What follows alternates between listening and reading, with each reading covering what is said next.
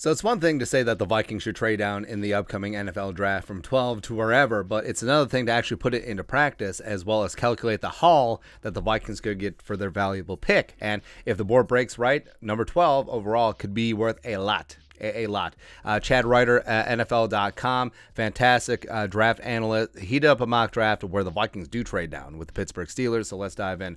Hutchinson, Malik Willis at 2 to the Lions, which I think could happen. I really do. 3, Ike Ekwonu.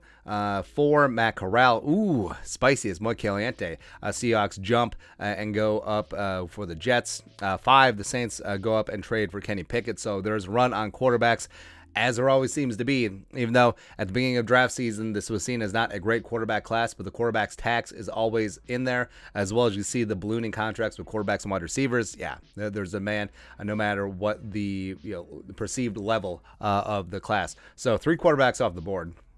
So all of a sudden, there's a lot of talent being pushed down the board. Evan Neal, Thibodeau, Trevon Walker, Sauce Gardner, Jordan Davis up at 10. The Eagles came up and got a nose tackle. 11, Garrett Wilson, G-Dub. So now Vikings at 12. Yeah, as you can see, they trade down with the Steelers, who come up for the remaining Big Four quarterback in Desmond Ridder. And there's a lot of talent still on the board. So Jermaine Johnson, Jamison Williams, Drake London, Stingley is there. So it's going to have to be a juicy. Kyle Hamilton's still on board. God damn. Charles Cross, my God. So it's got to be a damn juicy offer. So let's get into what they wrote. So they come up for Desmond Ridder, who I think could do great things with the Steelers eventually. GM Kevin Colbert was willing to give up a second and third round picks to move up 10 spots to number 10 overall for linebacker Devin Bush in 2019. So it's not a stretch to think he will give up a future first and third rounder equivalent value to those aforementioned current year selections for a quarterback with maturity, poise, and striding open field speed like Ridder. So the Vikings get number 20 overall from the Steelers, as well as a future first, as well as a future third. I'm okay with that trade. Even though sticking and picking a guy like Stingley makes a ton of sense, I think that an extra first and a third and only moving down 8 spots where you're still going to get a great player, I think that is too much. Too much to turn down. And also, you look at next year. So the Steelers are going to have a rookie quarterback, and they've had issues all over that rooster, even with the corpse of Big Ben out there. And they could be ass next year. Thank you. Like that first round pick from the Steelers could be pretty valuable, even though our guy Mike Tomlin has always been phenomenal.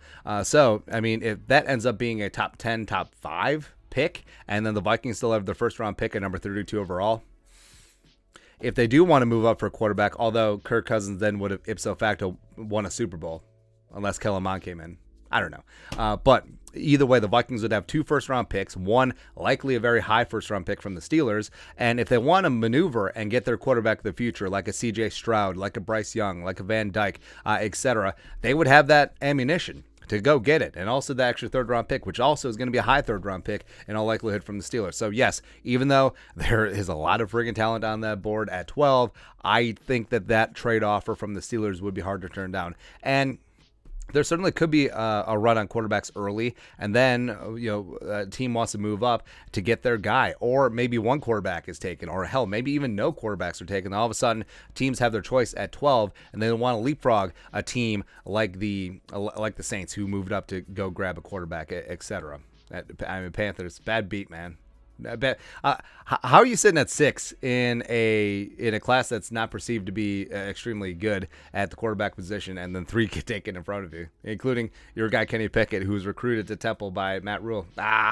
So the Vikings are 20. So they miss out on Stingley, etc. It happens.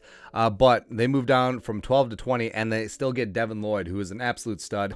Pride of Utah, great leader, great in coverage, and can bring it. I really love me some Devin Lloyd. Here's what they wrote.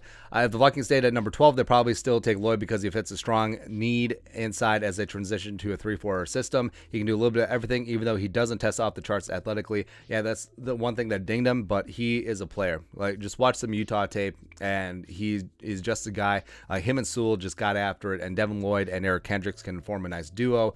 Jordan Hicks, I mean, he's a veteran rental. Devin Lloyd could and should be the future for the Vikings. So you still get a guy who is very highly rated, probably should have gone in the first half of the draft, and you have a future first and a third who are probably going to be high next year as well. So I love it. I love it. Packers trade up. There's tons of trades, man. So the Packers trade up, get the Greek Freak and Olave, Treylon Burks, Zion Johnson, and ZJ for the Cowboys.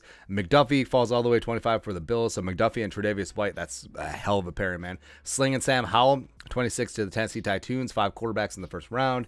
Nakobe Dean, because they trade down for the Bucks, or they trade up. Anyways, they get a great leader in Nakobe Dean for Rob Saleh's defense. Petrie going to the Patriots. I mean, the Patriots just draft safeties all the time, and they're fantastic at it. It sucks. Linderbaum goes to the Ravens. Also with the Ravens, Andrew Booth. Ooh, man, I love that pick. Devontae Wyatt going to the Bengals, as well as Drake Jackson going to the Lions at 32. So, yeah, there's a lot of things going on. Is this a multi-round draft, or is this just one round? Like, can we see more? I'm intrigued now. I have to zoom in and enhance. All right, second round, Vikings, 46. Kyler Gordon. Ooh. So you suture up the defense. You got your linebacker of the future. You got a great cornerback prospect as well in Kyler Gordon.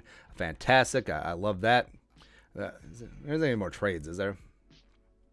I guess we'll find out. Vikings at 77. Vikings 77, Nick Cross. Ooh, Nick Cross coming out of Maryland. Maryland's produced some pretty high-end safeties in recent years. So now the Vikings get 3 great young defensive pieces. I do enjoy that. Now, it's a future third, right? So the Steelers still hang on to their third-round pick. Or do they not have one? Doesn't matter. Anyways. But yeah, the Vikings, talking about a trade down, but actually seeing it in practice and seeing what the Vikings could get in this spot if the board breaks right is extremely interesting. And I understand 12, you still have Jermaine Johnson and Stingley and Drake on the board, but Hamilton, friggin' A. But a future first and a third from a team that could be bad, it's just too much. Just too much to pass up. And you still get Devin Lloyd. I love it, man. But your thoughts are our thoughts. Take a look at Chad Reuter's mock draft where the Vikings trade down from 12 to 20 for a future first-round pick and a third-round pick as well. Let us know your thoughts on our thoughts and his thoughts in the comment section below. Subscribe for daily Vikings takes. Want to support the work, put a little something in the Venmo. But until next time, Skull Production Value.